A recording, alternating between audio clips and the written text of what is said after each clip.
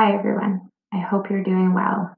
In this screencast, we're going to take a look at some more strategies for providing feedback. But in this case, we're going to take a look at specifically Google Forms. There is a way by which you can provide specific feedback on each question in a Google Form to a student. And so I'm just going to walk you through how we do that. My name is Nikki Woodford. I'm the Coordinator of Instructional and Assistive Technology in Sturgeon Public Schools. You can find me on Twitter. You can also reach me by email. I will respond to both. And it really is just such a privilege to come alongside colleagues and problem solve together as we think through all these new things with EdTech. So nonetheless, I can be reached pretty quickly. Just for reference, we are going to use Google Classroom as our launchpad. And so you will see me working out of Google Classroom.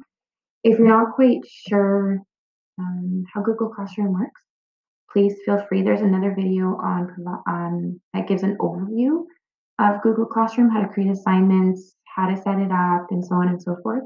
But for the sake of this particular screencast, just know that that's the place that I'm going to use as a launchpad. And then really the rest of the time we'll spend a little bit of time in Classroom, but then the rest of the time we're going to spend in a Google Form. And so those are really the only two applications that we're going to be using. In this case, I'm going to actually pop out of the slides that I have here, and I'm going to pop into my Google Class. I have two classes set up. I've got a teacher view of this class, and then I have the student view of this class. I'm going to move this down so you can actually see, but I'm going to try and make sure that I show you, or at least identify which view we're looking at. But I always find it helpful to see both so that you can see what it looks like from the teacher side, and then you can also see what it looks like from the student. So I'll be flipping back and forth. All right. So from the teacher view, you can see that I have created a Google form. If I open it up, now this is what it would look like to a student, but I'm going to go on to the edit side so I can see what it looks like when I was creating it. Now, there is another video that, again, you can take a look at to guide you through how to create a Google form. So I am not going to provide that here. But just know that the settings that I have used in order to set up the possibility of that feedback exchange, just know that under settings, I have set this up as a quiz. And so that means I'm assigning point values and I am allowing auto grading. Okay. Yes, Google Forms auto grades. It'll do it all for you.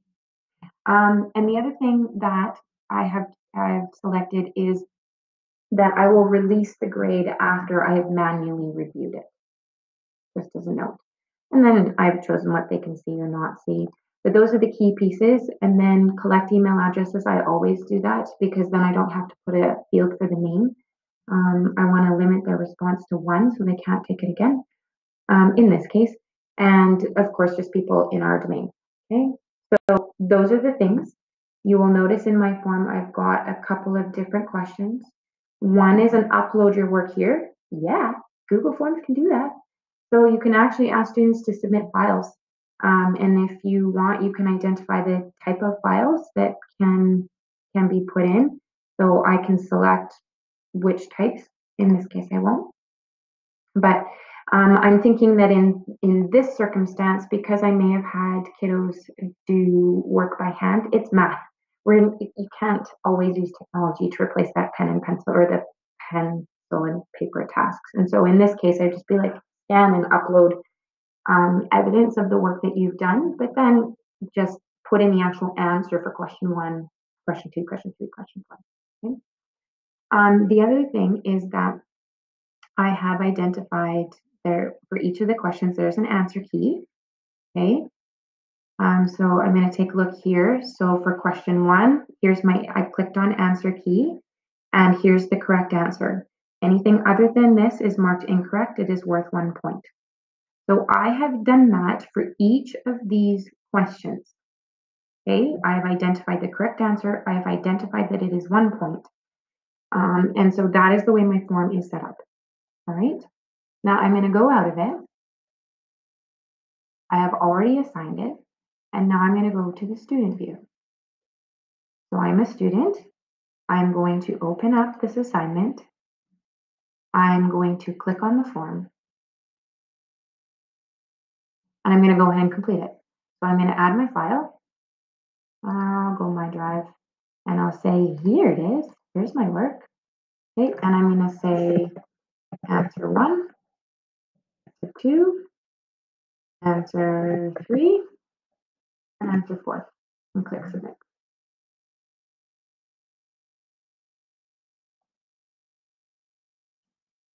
And done. So it says that the response is submitted and the assignment is marked as done. And so if I go back here, I'm just going to do a quick refresh. I can see, let's move that there. I can see that it has been turned in, right? Like there's my indicator. It's turned in. I could click on I'd submit, but I can't do it again. Okay, because I indicated as the teacher that I only want it done once. Okay. Now I'm going to flip back to the teacher side. I can see it's been turned in. And so let's view it. Google Forms, the view is a little bit different. I mean, I can see that it's been turned in, but there's nothing really for me to click on because all the answers and all the data is inside the form itself. I'm going to go here. Again, I'm going to click on this little edit pencil because I want to get to the back side of it. I want to get to the edit side of it. And all the responses, I'm just waiting for it to load. All the responses are here. And I can see that I have 3 responses to this form. So I'm going to go into responses and I'm going to take a look at individual. So I've got a summary of all. I can go question by question, or I can go individual by individual. In this case, I'm going to go individual by individual. Okay, so here's the one that I just submitted. It collected my email address, so I know exactly who it is. Okay, I can see that my raw score is 3 out of 5. The score has not been released, and then there's a button to release the score. Okay, so I did upload my work. I can, and I'm going to add individual feedback right here. I could say, like you.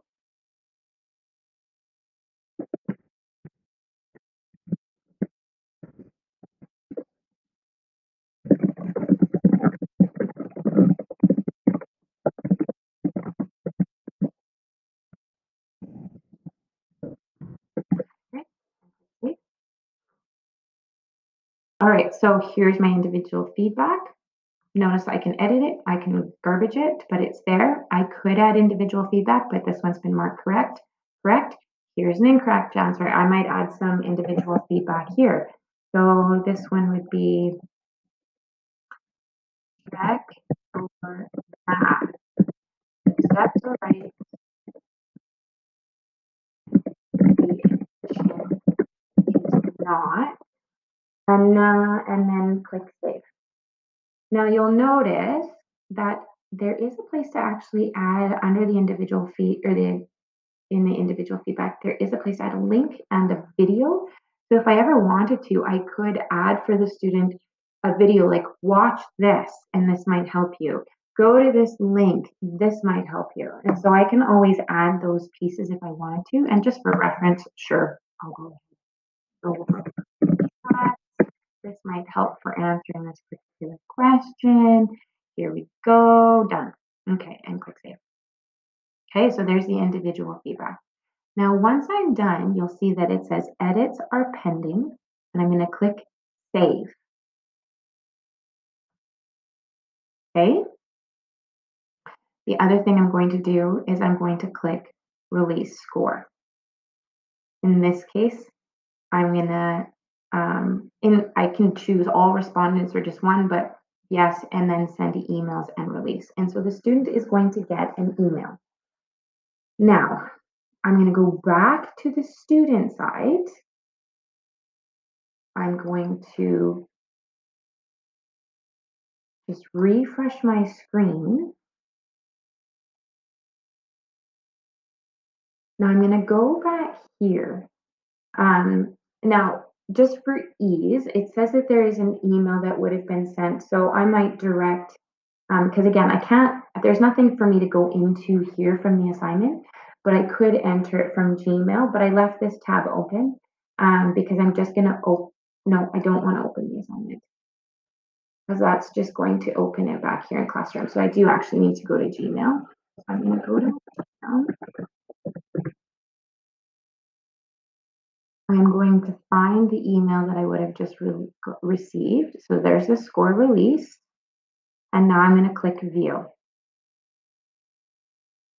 And so now I can go back in and I can see the individual feedback that I would have gotten on this particular form. And there's even the video.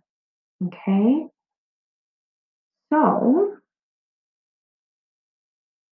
that is that is feedback in Google Forms.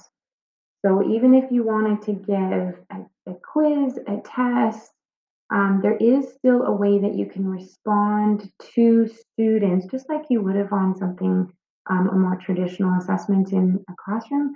There is still a way that you can provide that exchange, that interaction with your student, even in the form itself. If you have any questions, by all means, give me a shout. But this should help get you started in creating a form where you can continue that conversation for success. In the meantime, I hope you have a great one. This has just been another chance for us to learn together. And I'm signing off until next time. Take care, you guys.